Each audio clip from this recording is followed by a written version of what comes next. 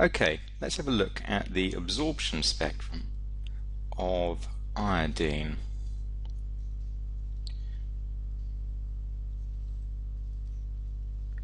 This is one of the experiments that you do in CM2192. In this experiment, that you're looking at a transition between the ground electronic state of iodine and the excited electronic state of iodine. Well, the idea of the experiment is to use the spectral data to derive a variety of different parameters associated with the electronic potential energy surfaces in iodine. Let me draw out an electronic potential energy surface like so. Well, that could be better, but it's not too bad. And let me draw in, say, the V equals 0 level. I can draw in a couple more levels if I wanted to, like so. And then let me draw in a random level up here, which I'll call V. Right, now of course, this is all versus energy here. And the bottom of the potential energy well has an electronic energy that we can give TE. The E here is because we're at the equilibrium position, we're at the bottom of the potential energy well. Right, well, we know how much vibrational energy we have if we're in some state with vibrational quantum number V. It's given by the vibrational energy term, which will look something like this. V plus a half nu E minus V plus a half squared nu E chi E. Right. That means that if I'm in this level here, the amount of energy it has will be the sum of the electronic energy plus its vibrational energy, because remember, the vibrational energy is measured from the bottom of the potential energy well. So the total energy that I have is going to be equal to the electronic energy plus the vibrational energy. Well,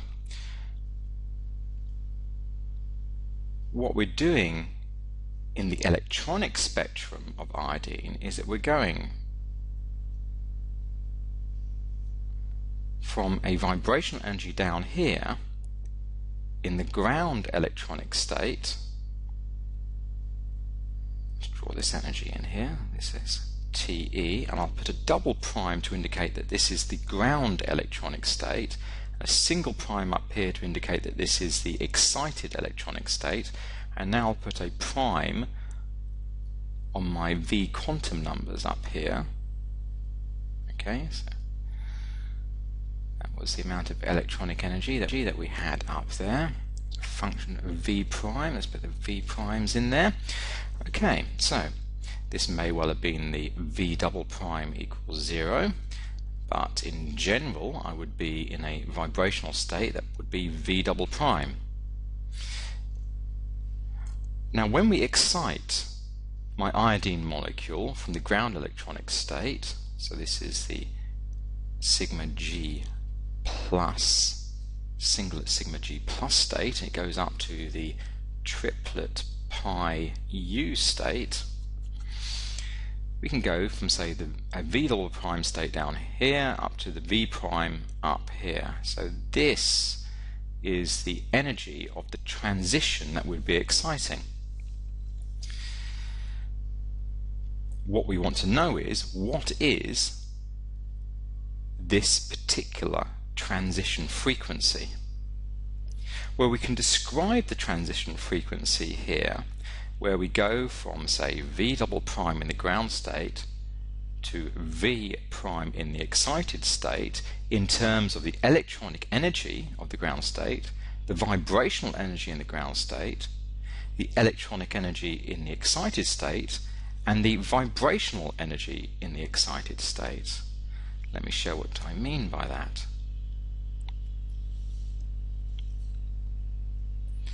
down here, nu, where I go from v double prime to v prime, will be equal to, well, it will be equal to this gap, okay, which is simply Te prime minus Te double prime. Let me just put that in brackets, plus this energy here, which is of course the vibrational energy in the excited state. Now I've already given an expression up there, so let's just write that down. That will be equal to V prime plus a half nu E chi E, where of course this is in the excited state, like so. So, whoops. Let's rub that out, of course. That's not what I meant. Nu E, and then minus V prime plus a half squared nu E prime chi E prime, and then I have to take away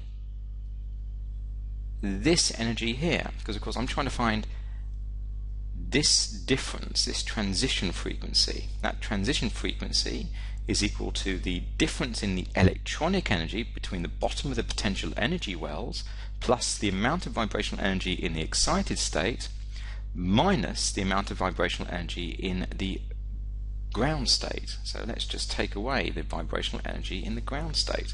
So it will be minus, I can put this in brackets as well, just to indicate a separate term in my expression.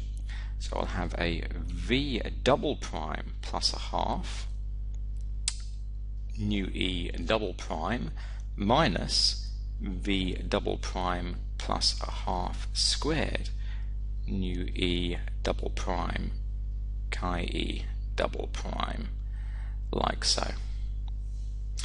And that's pretty much it. This is the expression that you require if you're going to derive the variety of parameters that you can from the information that you have in your electronic data. You will be able to determine, for instance, the difference in energy between the ground electronic state and the excited electronic state, the bottom of the potential energy wells.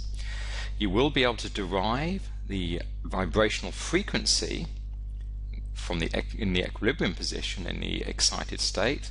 You'll also be able to derive the anharmonicity in the excited state. And you will also be able to derive the equilibrium frequency in the ground state.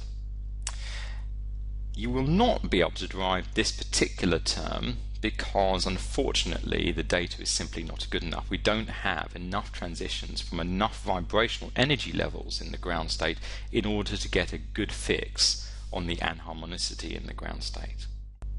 Well, in a future presentation I will show how we can get this data out from some real electronic iodine data using Excel. Thank you for listening.